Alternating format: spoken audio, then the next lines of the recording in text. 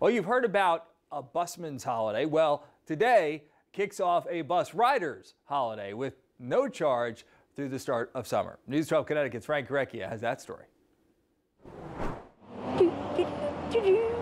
52-year-old Marilee Albert has a skip in her step because she just found out the bus she's riding today will cost her nothing. It's going to be great.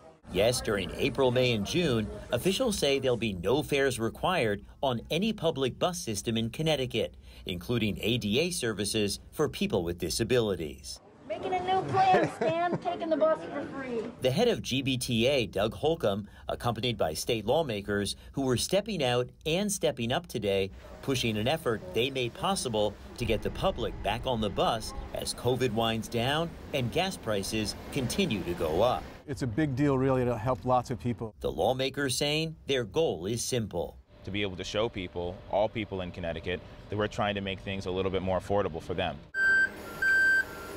We want this to be your 50 ways to leave your guzzler tour.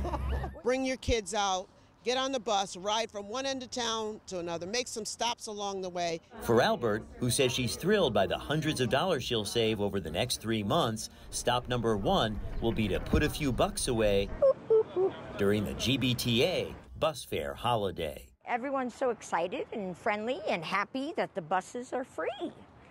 Can't beat a free bus ride. In Bridgeport, Frank Recchia, News 12, Connecticut. I love it. 50 ways to leave your guzzler. Holcomb saying that the free fares are a great incentive for immigrants, the reentry population, veterans, and students to take full advantage of this public transit holiday.